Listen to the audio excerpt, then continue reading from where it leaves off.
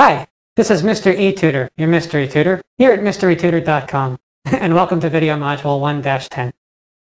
This is a really important module, even though it's going to be pretty short.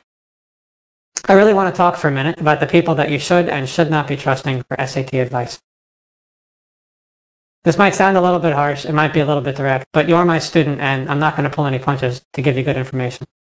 No matter what you do, even though I tell you to use this book for real tests because it's the only printed source of real SAT questions in the entire universe, you should never use this book for SAT advice.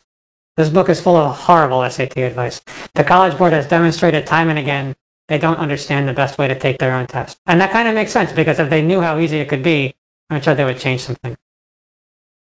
Similarly, I would not recommend ever using any third party's SAT preparation advice.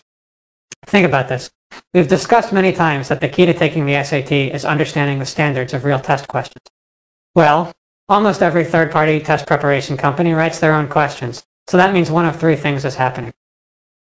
Either they don't understand the importance of the standards in the first place, which I think is the case for most of them, or they think they can write questions with exactly the same standards as the one on the SAT, which I will tell you from my personal experience, reading those sources and also working for a few of those companies, that's not the case. They can't do it. Or I think a lot of them are aware of the standards on the SAT, are aware of the fact that they probably can't recreate them perfectly, and they just don't care. They don't think you're going to notice. So, when it comes to the SAT advice that you follow, here's a simple piece of advice from me. Always, always, always test every single piece of SAT advice you ever receive against the actual test, against real questions written for the real SAT by the real College Board. Any advice that doesn't work on those questions is not advice you should be listening to.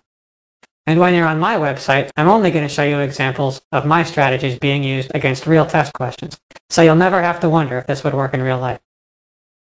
So it's really important. I know you're going to leave this website eventually. I know you're probably going to look at some other sources, or friends will come over and talk to you, or whatever it is.